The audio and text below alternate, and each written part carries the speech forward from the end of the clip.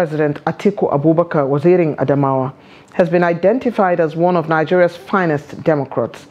PDP stakeholders in Jada local government, where Atiku hails from, commended the former vice president for his effort towards uniting the country at an event marking this year's Democracy Day in Jada. Salis Lawan has that report. June 12 this year is not only a day for the celebration of democracy, but its founding fathers, according to the People's Democratic Party stakeholders in Jada local government. Gathered for the Democracy Day celebration, People's Democratic Party stakeholders in Jada local government passed a vote of confidence on the former Vice President Wazirin Adamawa.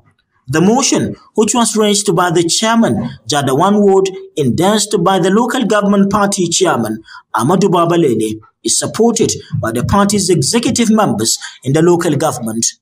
While they remain optimistic that the Wazirin Adamawa will reclaim his mandate at the Presidential Election Petition Tribunal, Jada local government chairman, Saliu So'o, called for unity and support to Governor Ahmadu Umar Fintri for even development across the state. It's 12 June 2023, where and when Nigeria is celebrating its Democracy Day. And we in Jada, we are known in reality that the founder of democracy in Nigeria, or one of the founders of democracy in Nigeria, is from this local government. And it's Wazirin Adamawa Atiku Abubakar. Anything that will truncate democracy in Jada local government, we are going to use whatever means we have to stop it.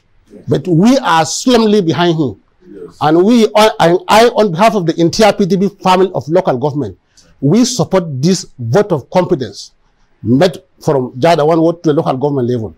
And we want this gesture to extend to the state level. Yes. So we are forwarding this to our leaders who are here, that we in this local government have made a vote of confidence under the leadership of Ahmadu Umar Fintri and Wazirin Adamawa. June 12 every year is celebrated as Democracy Day. The day is set aside to celebrate Nigeria's democracy and its gains. From Yola, Salis Lawan, Trust TV News.